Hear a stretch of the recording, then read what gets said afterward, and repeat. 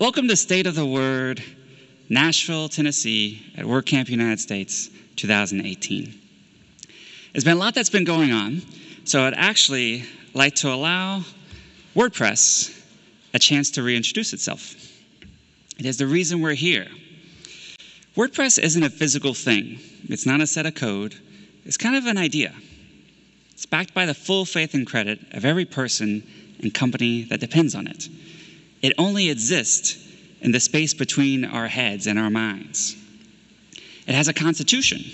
It's built on the 4 freedoms: the freedom to run the program for any purpose, freedom to study how the program works and change it, to redistribute it, and to share your changed versions. This is like our Bill of Rights. It's the fundamental things that's included with every single copy of WordPress and every single plugin and theme that you get from it, certainly the ones you get from WordPress.org. This freedom is not just theoretical, it's practical. The data in WordPress is totally portable. You can run it just about anywhere, from Amazon Web Services to Raspberry Pi. And as we like to say, it is both free and priceless at the same time. Another beautiful thing about WordPress is its scalability. And I don't mean this purely in the sort of technical sense, that it can run a small site to something that runs hundreds of millions of pages per day. But you can keep WordPress with you your entire life, and it'll grow with you, and you can grow with it. It's one of the few things on the internet and in technology that you can be sure that what you put into it, you'll be able to either use it or get out a decade later. And we've been doing this now for 15 years. And who got to make it to the sponsor section today? See some of the booths? Get some cool t-shirts, some cool socks. Like, you really don't even need a pack for WordCamp. You can just come with that day's clothes, and you can kind of fill up the rest once you get here. WordPress is supported by a really robust commercial ecosystem, one that I estimate, represented by the companies in that sponsor hall and others, to be over $10 billion per year. So you add all this up together, and we're united by a common mission, which we say is democratizing publishing. Now, what does that mean? And I know Morten talked a little bit about this earlier. To us, democratize means that everyone can use it, regardless of the language they speak, the device used, physical ability, income or economic ability, location, and finally, technical proficiency. You add all this up, and you look at the last 15 years of work, it combines to about a 32.5% market share, which is coming along, almost to a third. And like I said a few years ago, we're building a web operating system. It's an operating system for the open, independent web, and a platform that others can truly build on. It's also why we're all here. And if you are watching this on the live stream or later on a video, or you're here in this room, we'll put some more chairs in next time. Sorry. You're in rarefied air compared to the vast majority of WordPress users that will never watch a video like this, that will never come to a WordCamp. And the primary experience of it is just the software. And as you may have noticed, as we were filing in, we had some inspirational quotes on loop. It might have been something you recognized in your own experience or someone you've helped. As far as WordPress has come, I think it's good to remind ourselves that we have maybe even further to go, that we do have a lot of problems. There's been a lot of questions this year about why we're doing certain things, like why we're working on Gutenberg. And I think it's good to return always to users to find that. So we're going to go through something that is super awkward. And this is watching user test videos. Who's ever done this before? For those of you who didn't raise your hands, please prepare yourself. Like, something like this needs to be easy to use, and I wouldn't say any of this is easy to use. This is frustrating to use. This feels like writing a blog back in 2005. Feels like writing a blog back in 2005. Next up. Add 2 images side by side. Why can't I do that? I'm thinking that I want to start here and then we'll put the cursor here and go back, but I'm not able to do so. So it gets worse. Instead, I'm just going to see what other options I have. Let's see, so Don't click that. If I do an align, is one going to... No, they're going to go right underneath each other. Add 2 images side by side. Why can't I do that? Got image on the left now, some text on the right, so I guess on line right, hello. It's not exactly to the right of it, but it is. Okay. Oh. I didn't do that. I was just clicking enter. It's not directly to the right of it, but that's about as best as that's going to go. And then a paragraph below it, so no. It's hard to get the actual thing.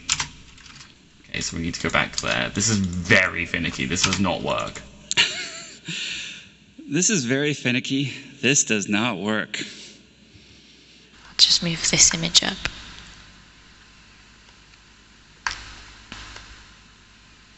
Why? Why are you not moving?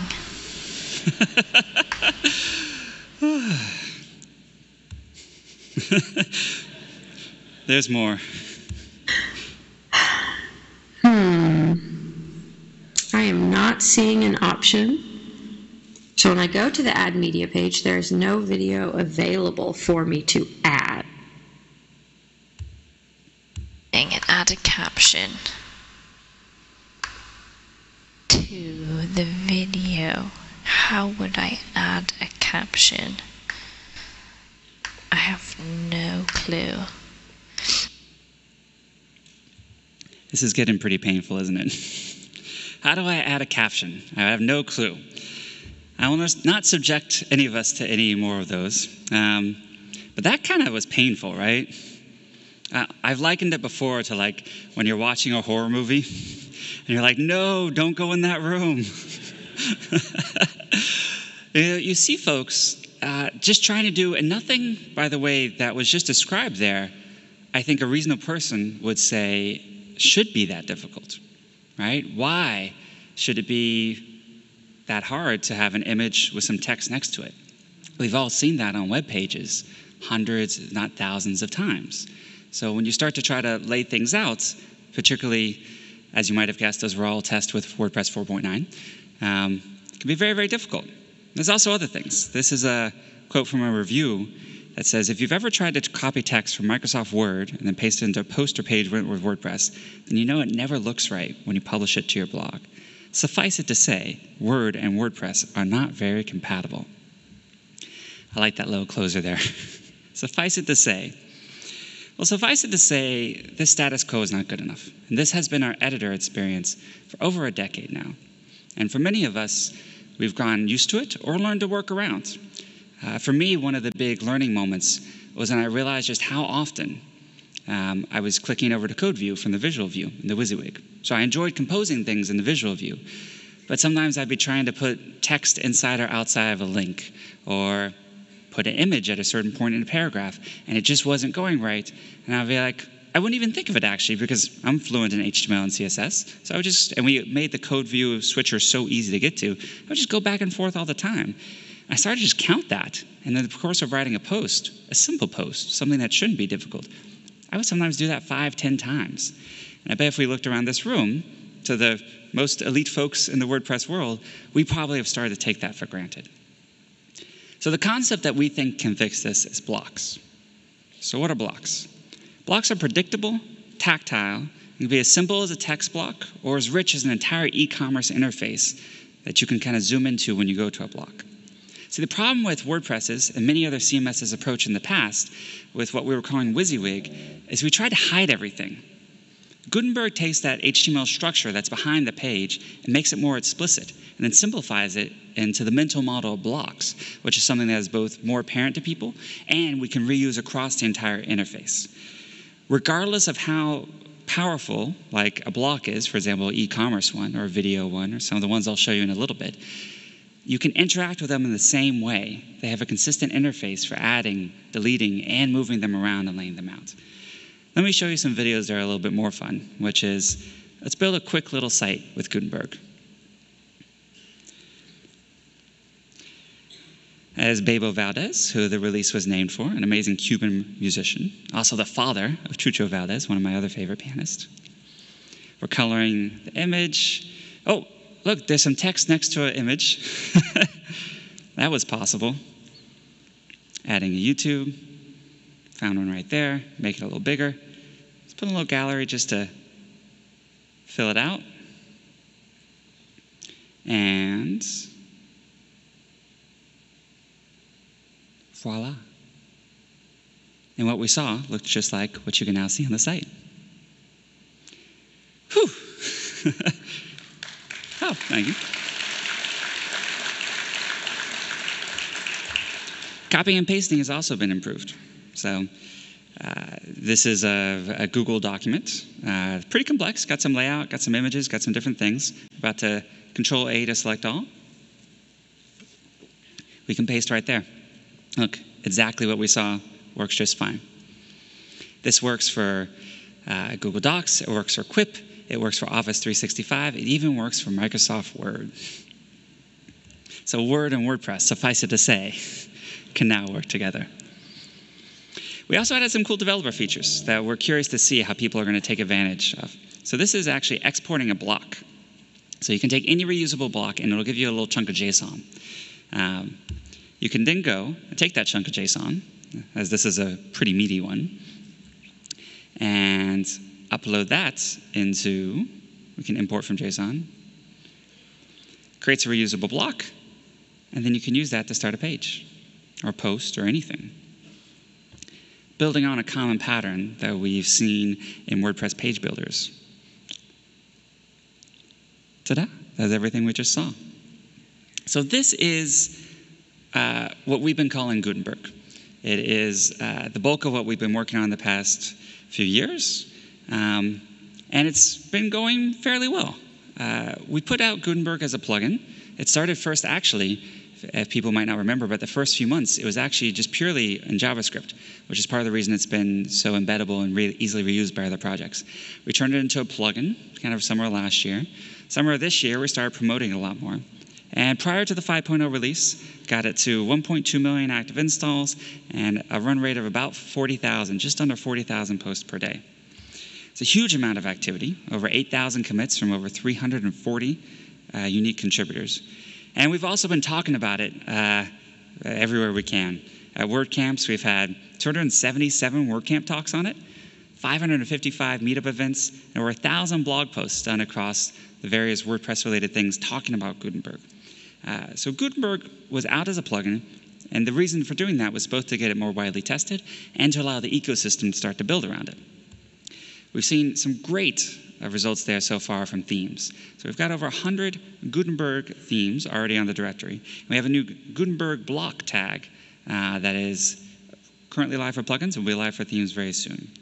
We're launching with that 2019 theme, which, as you can see, has both a beautiful front end. That matches exactly what you see in the WP admin. So 2019 was our idea to show off what a sort of Gutenberg native theme can do, and it's not even what's going to be able to come. People have already been building beautiful sites with Gutenberg. Here is the Indigo Mill, and showing both the site and some of the blocks that it's using. It's paragraph block, button block, image blocks, media and text. A really cool one called Luminous Solar that was actually using some more custom blocks. But again, this is a site that if you were to tell someone to do in a WYSIWYG of WordPress before, only using a WYSIWYG, not using a special theme, not using special templates, anything else, would have been basically possible. Some of you might recall a few years ago, I exhorted everyone to learn JavaScript deeply. How's that been going?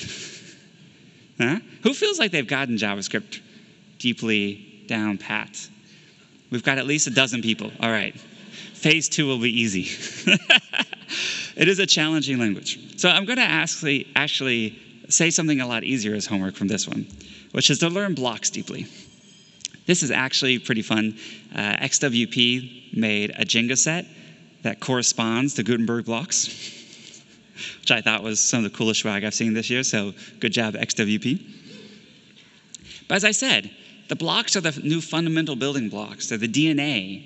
They're the sort of musical notes that we can then build everything else on, much like Western music has kind of 12 different notes or tones. Everything is built from that. A few chords, like in a song like the Blues, 3 basic chords. These are what you can create almost anything you can imagine from. So far with blocks, we have about 70 native blocks, over 100 third-party blocks, and over 1,000 different layer configuration and different blocks related to that. Here are some blocks in the wild. So built into Gutenberg, and now in your new block editor in WordPress 5.0, there's a selector that lets you kind of search, find things, go for it. We've also had, with the interface of blocks, plugins like Yoast SEO, now being able to give you per block readability analysis. We have blocks like this one, 360 Image by Kevin Bazira. It allows you to embed VR 360 images, so the sort of marrying of Gutenberg and VR is finally happening a little bit. Google did their AMP block, Google and Friends, I should say, that can give you per block suggestions on whether the content is AMP compatible. Drop It from Riyadh, right here in the front row, shows you can kind of bring in images and Giphies and things. E-commerce has been early adopters of blocks, so this is an Equid store. By the way, I love that preview. It embeds the entire store right there. You can click through it from that one block. For WooCommerce, there's a products block. Lets you choose what you're showing. So this is choosing the music category. It shows it very inline right as you're editing it. And then again, you publish it. It looks great on the front end, right there. And then BigCommerce, new entrance to WordPress and also new sponsor, so thank you. Shows you can add products, remove products, show what's there, and then on the front end, it looks fantastic. We've got profile blocks. We've got recipe blocks. Yeah, someone likes to cook. We've got tarot card blocks. So if you want to predict the future of WordPress, I think you can use this one. This was a block written with only about, I think it was 137 lines of code by Dennis Snell, just kind of showing off that using the new React JavaScript framework that Gutenberg's written in, you can create this really cool little sketch thing. We've got blocks within blocks within blocks. So one cool one to check out is a Jetpack contact form block. If you check it out, it's actually just a series of nested blocks.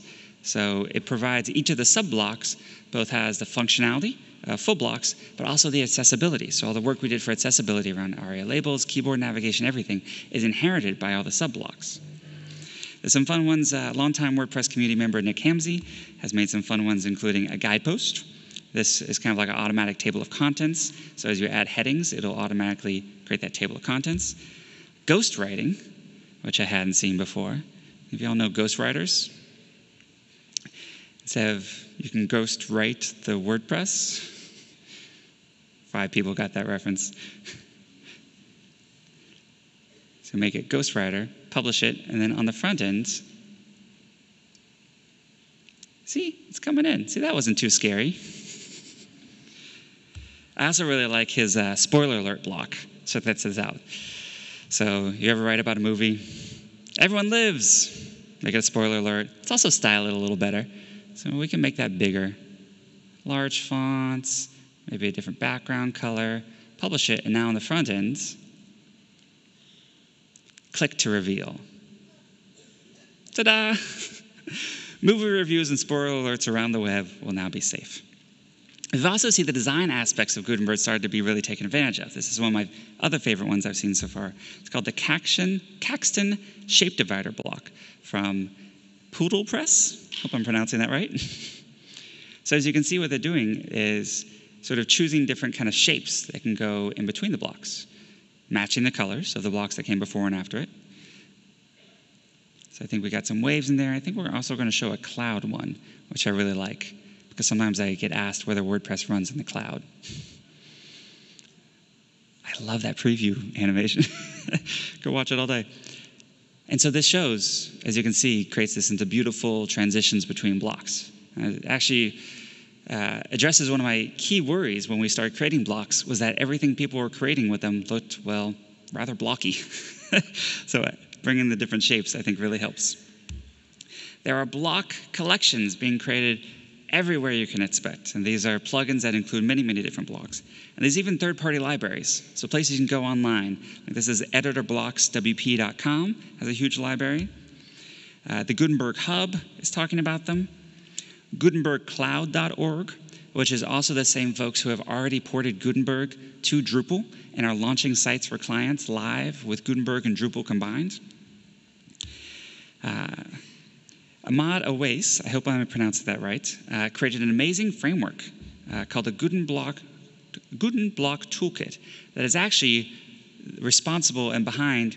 It's kind of been used to create the vast majority of all the blocks I just showed you, which is kind of amazing. So let's do a quick round of applause for Ahmad for creating that. It's very impressive.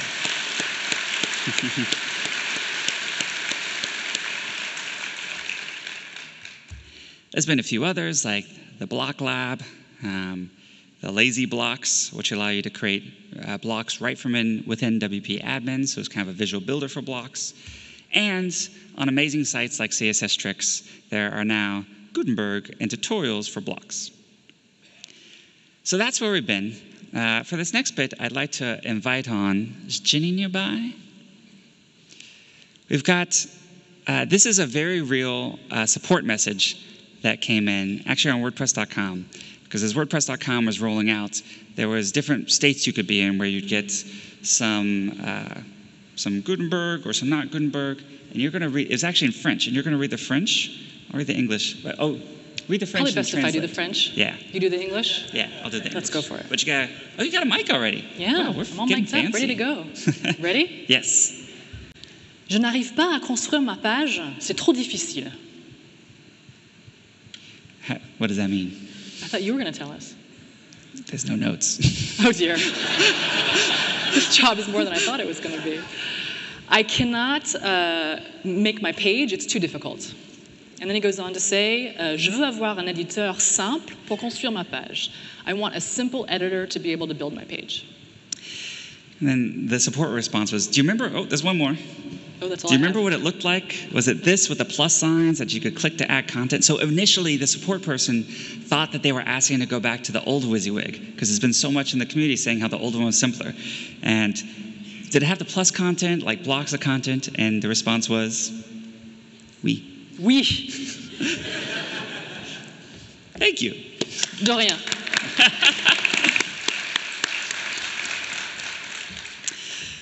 I know, despite WordCamp Paris, I did not quite get my French down.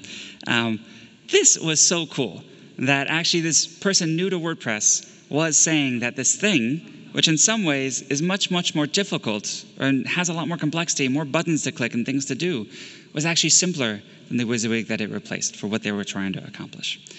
This is exactly what we're trying to do with this whole 2 years of work, was make it so it was both easier for new people, like this French person, and more powerful for developers, which we just demonstrated.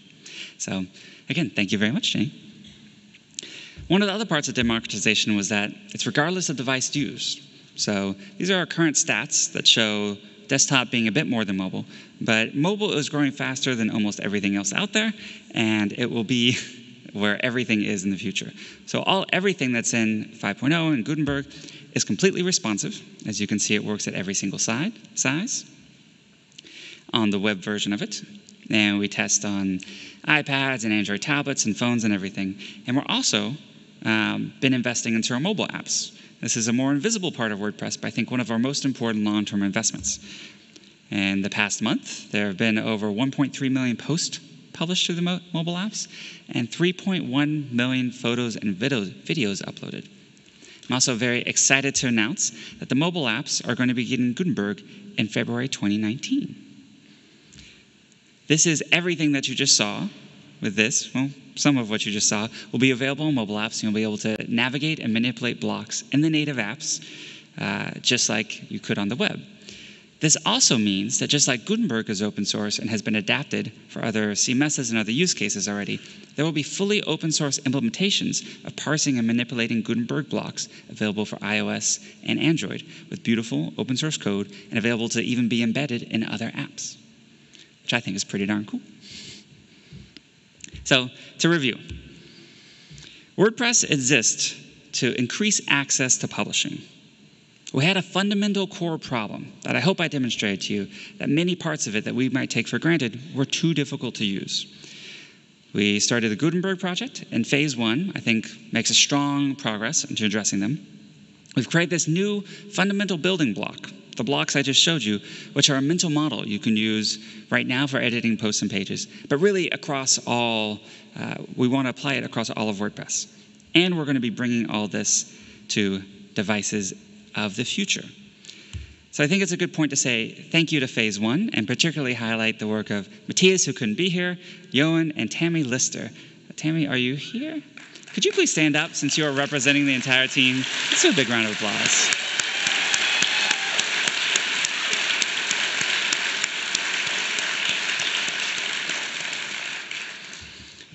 Whew. Congratulations. How does that feel to see all that stuff? I know, it's been a long road to here. I think 46, 47 major releases and iterations of Gutenberg in the wild. So what's coming next? Right? This is not a finish line. This is almost a starting line for the next generation of WordPress. So we've been talking a bit about Phase 2, and I'd like to re-explain some of the things that we have in mind for Phase 2, since we're going to start work on it tomorrow at Contributor Day. So the next challenge of WordPress is, now that we've made kind of the stuff inside the box easier, you still have these other things on your page. So if you were to look at an average website, this is your site. Phase 1 is all that stuff in that blue box there. It's inside the post content field, is one way to think about it. Phase 2 is the rest of it. I'm going to show you a scary part of WordPress you might not have looked at in a while. Remember this screen? It's still there. This is widgets.php, a little bit old school. This is what widgets plus Gutenberg could look like. The idea that you can bring every single block and actually manage your sidebar content areas with Gutenberg blocks. Anything you can put in your post and page, you can now put in sidebars. And because they're fully responsive, the interface adapts and the block should fully adapt. This is what that could look like in the customizer. You can have blocks and content. We've converted widgets and elements into blocks. We will convert widgets and elements into blocks. And this will now, we will eliminate one additional thing that people, when learning WordPress, have to figure it out. Because, probably things we'll show next year is someone saying, well, we won't need to do it because it will be done by next year. But I imagine people are starting to get support requests that say, hey, why can't I put this widget into my post? And why can't I put these cool blocks in my post into my widget areas? The other nice thing about bringing along widgets is it brings along really the past decade of WordPress themes that all already support widget content areas. This is about to show you something else that you might not have seen in a while. Remember menus? This, we're going to need a little bit of experimentation, but you could definitely imagine a way of editing menus inline, or that we could create a different interface where there's sort of a restricted number of blocks that you could then arrange into a different menu, and perhaps even preview live on the front as you're doing so. Basically, a simple way to imagine this, and actually one of the full projects that'll be going for 5.1, is taking everything you can currently do in menus and putting that inside a block. So that what we call navigation menus today, by the way, we're also going to try to rename it because menus is confusing for restaurants. They're like, oh yeah, wait, how many menus do I need? Lunch, dinner, what else? We're going to bring that all over. So Phase 1 is done. We've got the fundamental building blocks for writing and editing. Phase 2 is thinking outside of post content. The focus of Phase 2 is really about customization. We need to upgrade themes, widgets, and menus. And if you want to test this out before the new versions of WordPress come out, we're going to be re-experimenting with all this in the Gutenberg plugin, just like we did during Phase 1. So if you have upgraded to 5.0 and Gutenberg was deactivated for you, consider reactivating that plugin, and you will get the latest and greatest of what's going to happen. We've talked about Phase 1 and Phase 2 about a year now. I have publicly promised that I am going to reveal what I think Phases 3 and Phases 4 could be right here in front of you all today. Any guesses, just out of curiosity? Well, what's that? Emoji? Oh, that's all phases. So we've been looking a lot again at, I think if you ever never know where to go with software, it's always great to go back to users and listen to what they're doing, listen to what they're struggling with, and also to look in the ecosystem. What are people installing plugins for? What are they sort of working around? One of the areas that I think is really key for that, and a place we can start to explore using the new fundamental building blocks of Gutenberg and the developmental framework that allows, is collaboration, multi-user editing, and workflows. These are 3 areas right now. I'll be actually 100% honest. One of the reasons the copy and paste from Gutenberg, from Google Docs to Gutenberg is so good, is that when I'm writing a post that I'm going to get reviewed and collaborate on with a bunch of people, Google Docs is better for that.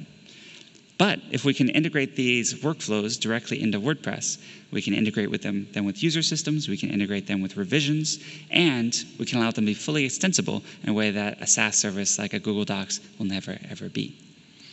So that's an idea for Phase 3, and you might notice that this is listed as 2020. I should also clarify that Phase 1 and Phases 1 and 2, that makes more sense, are not done. Everyone is not leaving the editor and moving away from the things inside of post content. There's a lot more work to do there.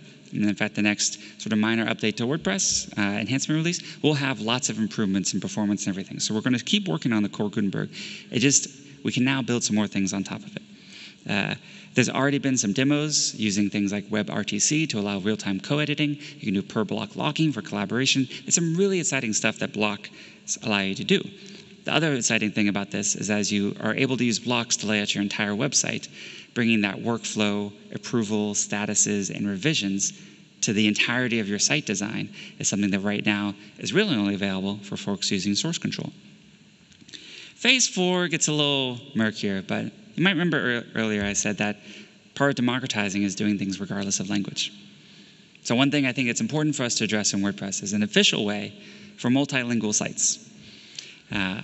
This is something that I get asked every single year whenever I do a WordCamp in Quebec or anything in Europe. And I'm very excited that now we can say, we have an idea for when and how and where we're going to do it. Core is now open.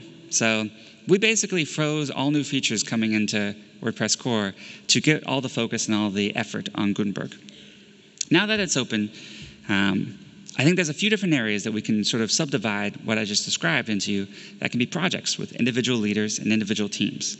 These are a few of them. Don't worry about writing all this down. It will be a post on the make/core P2 any second now. And that is where we'll be able to discuss it. The one thing I will highlight, though, is auto updates. Optional auto updates for plugins, themes, and major versions of WordPress. I think we're ready for this now. We need a block directory that sort of makes it easy to discover. And I would like to have actually inline installation and activation of blocks when you're inside of Gutenberg. And finally, we need to do a lot of triage and work. We have over 6,500 open issues in our core track right now. There have been some requests like about moving to a different bug tracker or things like that. I would feel bad about doing that before we cleaned up some of our home first. So that is some of what's coming. Other things that we have in mind that maybe a few of you have asked about before, but who would like us to raise our minimum version of PHP?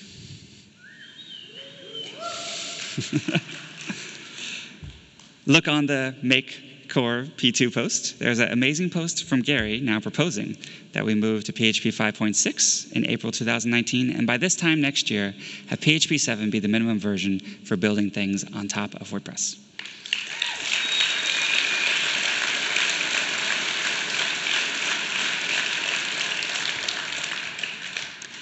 It's kind of funny, things like 8,000 commits worth of work, and I got a little bit of applause, changing a minimum version number. People go wild.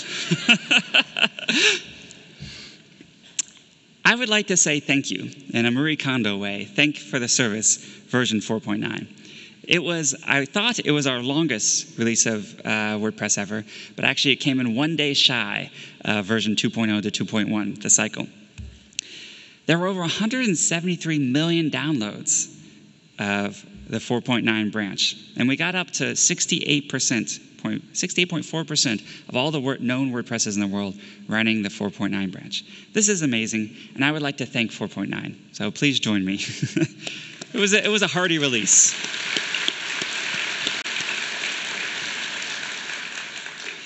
We also slipped a lot in there. So since we had this kind of longer period where we weren't shipping major versions, we actually put some really cool things like widget updates, enhancements to the code editor, everyone's favorite, the months of GDPR work, and a very successful try Gutenberg callout, which was part of what led to Gutenberg being so widely adopted and tested prior to the release. It's actually the best tested code we've ever merged into WordPress. The other exciting thing, and I don't know if you noticed this, but we released WordPress 5.0.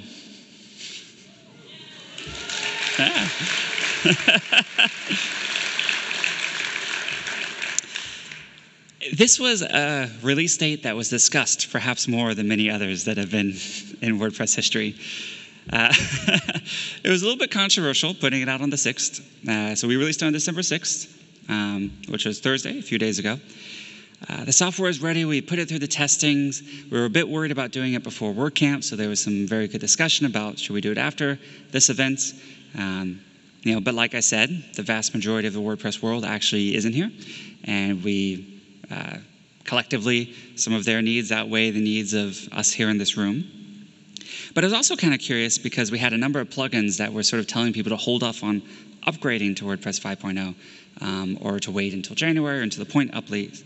So we had a kind of nice A/B test in that version 4.7 of WordPress was actually released on an identical December 6th in 2016.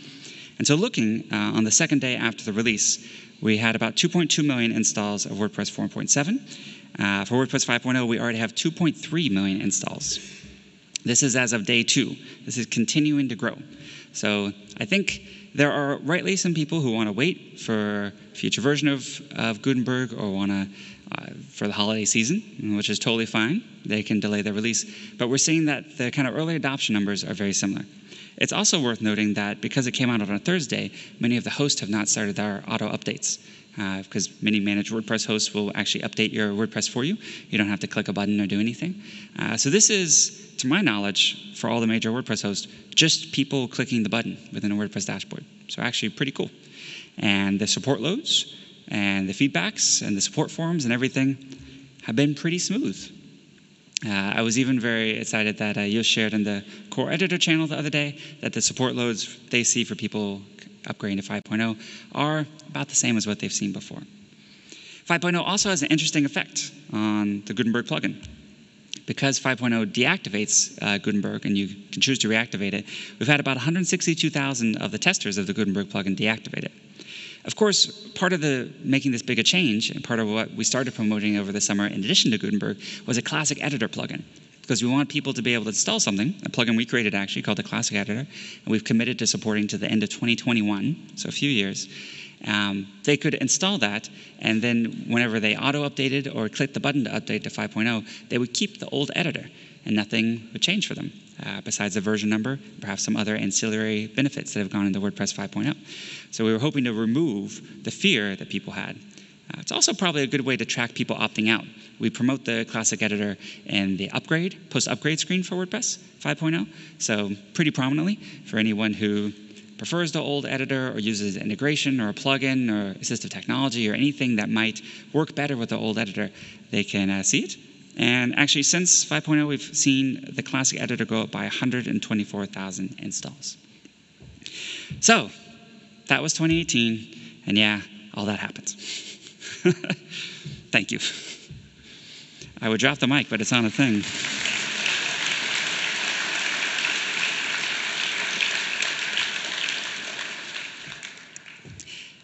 There's a saying I love, like either you win or you learn. We also learned a lot in 2018 and since the last State of the Word. I want to highlight a few lessons that I'm personally taking away from this entire cycle. First is that we need the various teams across WordPress working together better. I don't think it makes sense to have entirely separate meetings and everything for PHP and accessibility and privacy and all these different things. This should be a part of every single feature and everything that we develop from the very beginning. So whatever core is, those elements should be integrated from day one. We still need to keep learning JavaScript even more deeply, as was perhaps demonstrated by the show of hands a little bit earlier. People's ability to participate in this new generation of WordPress is limited by JavaScript knowledge. And I feel that is one of our biggest gating factors. I think that we need to continue to do every single, probably even move to where we have more JavaScript talks at WordCamps than PHP talks, where we're doing more tutorials, more workshops, getting more of the new generation of WordPress books that are written about WordPress 5.0 and above. I think should teach people the basics of JavaScript so they can learn the syntax and learn that it's not that scary. And start to promote more tools, amazing tools like Ahmed's, that actually show how easy it is to create blocks.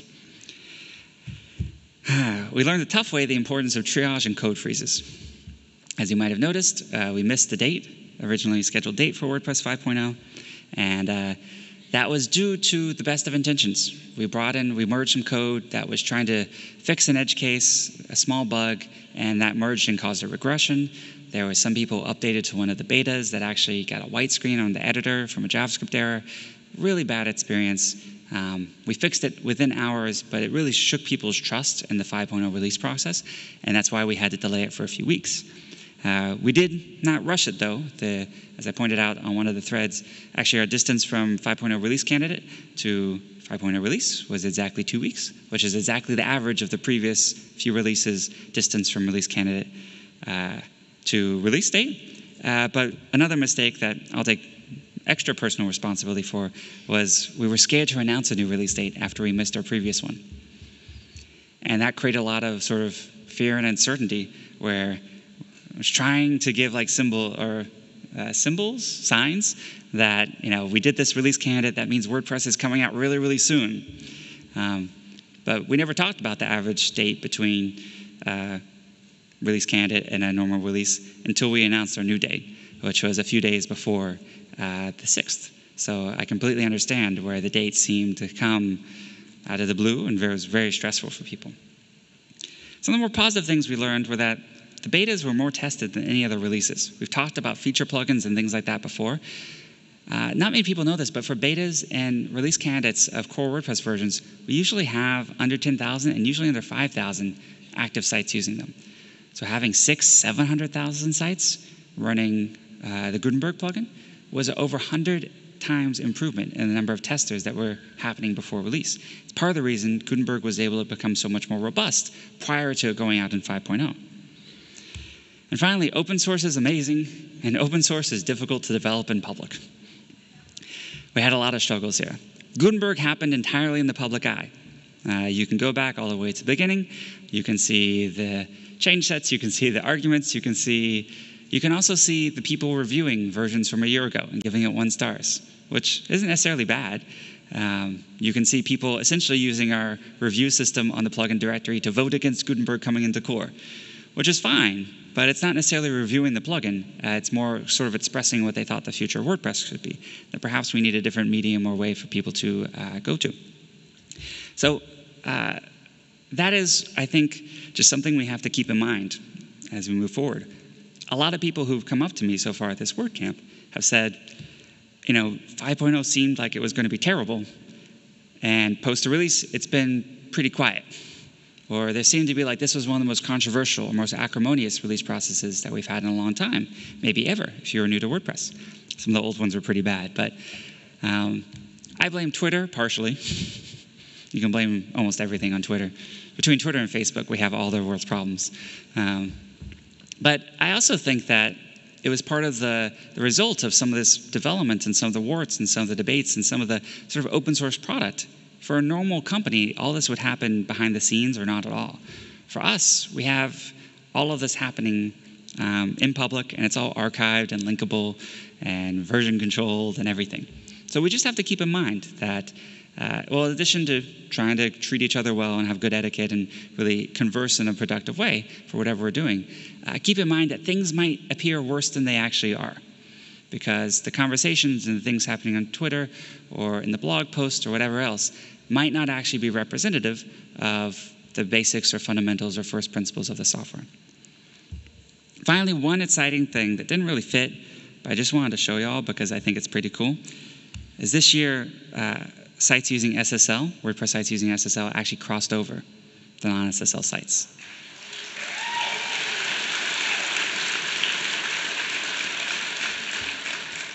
I'm very proud that we were one of the earliest supporters and adopters of the Let's Encrypt. I'm proud of all the hosts that support WordPress that have adopted low-cost or free SSL certificates and been moving people onto them. We've had, the 20% increase, that's an absolute increase. So that's going from around like a 37% to 57% in 1 year, and it looks like it's continuing. So we are seeing the possibility that when you get the right technology in the hands of people for a low cost, it can actually really change something fundamental about the web, which I find kind of beautiful. So that is kind of the WordPress updates for a little while. Now, I'm going to briefly go through some of the community stuff, because the community is, of course, part of what makes WordPress so exciting. At different WordCamps, we've been growing every year. We've had about 145 WordCamps in 48 countries this year, which is wild. 45,000 tickets sold. And one of the things that I think is most exciting is the organizers. Over 1,300 organizers organized those 145 camps, and that is up 33% year over year. 2,600 speakers, and also an exciting 1,100 sponsors. WordCamps are cool, but of course we know meetups are bigger. These are typically the monthly get-togethers that WordPress folks will organize, and sometimes there's even a few in a given town. We're now up to over 350,000 members of the meetup group, which is a 50% year-over-year growth. That is wild. These are a lot more people going to the 687 meetup groups all around the world. 687, that's a lot of different cities. That's a lot of different neighborhoods of cities. On the foundation side, we were able to do 12 events, which is tripling the amount that we did last year of the Do Action. So these are where WordPress and other folks get together to support charitable organizations by creating them an amazing WordPress website that is totally free, and as we talked about earlier, is something that can grow with them and doesn't lock them into anything. They were as far ranged from McAllen, Texas, which notice doesn't really have like a airport code or anything, to Bristol, Stuttgart, Germany, Beirut, Montreal, Port Harcourt. Where is NGA? Nigeria? Oh, wow. That's really cool. We had a number of open source workshops. So these are bringing folks into learning how to contribute to open source, often starting from a more basic technical level. We had these in Ghana, India, St. Lucia, and Colombia.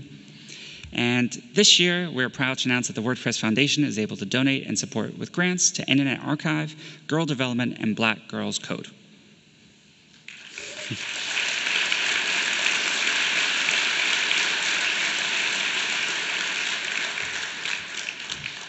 We were very excited to be able to do 30,000 of grants this year.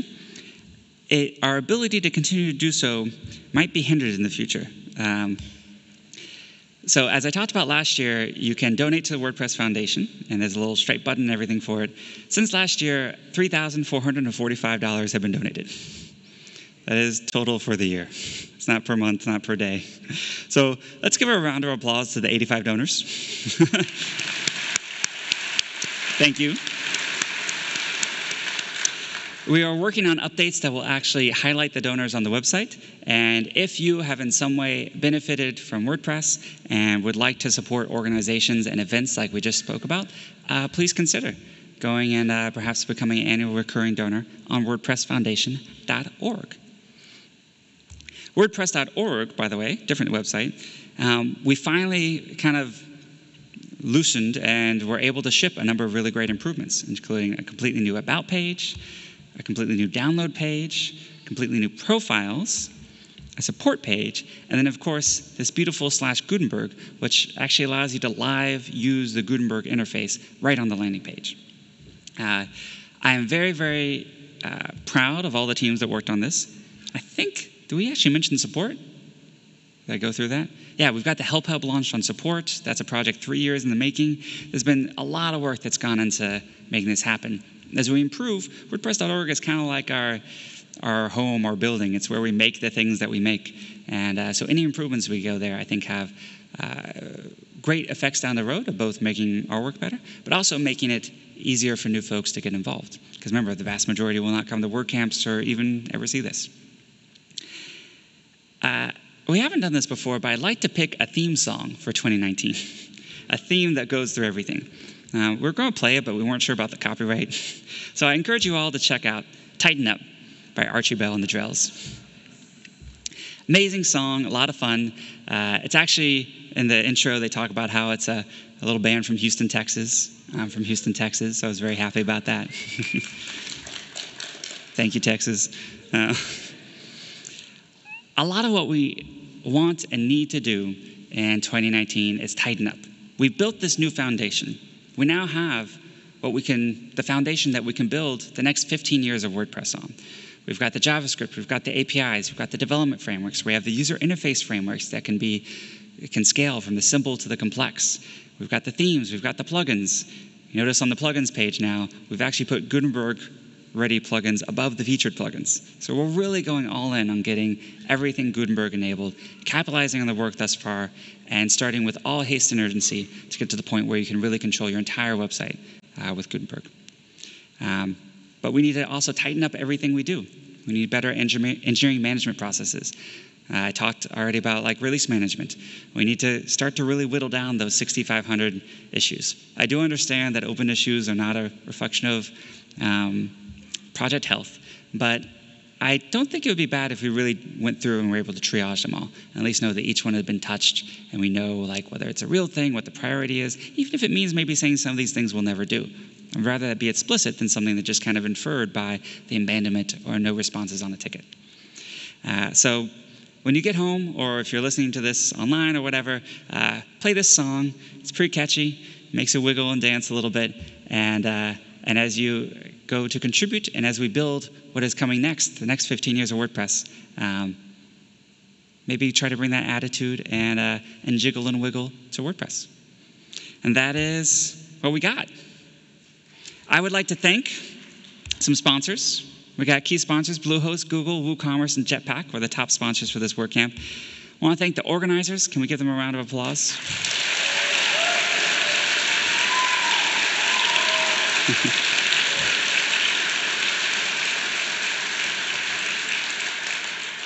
I don't know about y'all, this was the smoothest WordCamp US I've ever been to.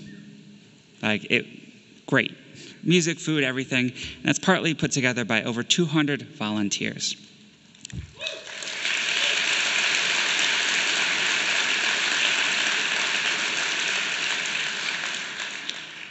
And thus concludes the State of the Word. So thank you very much.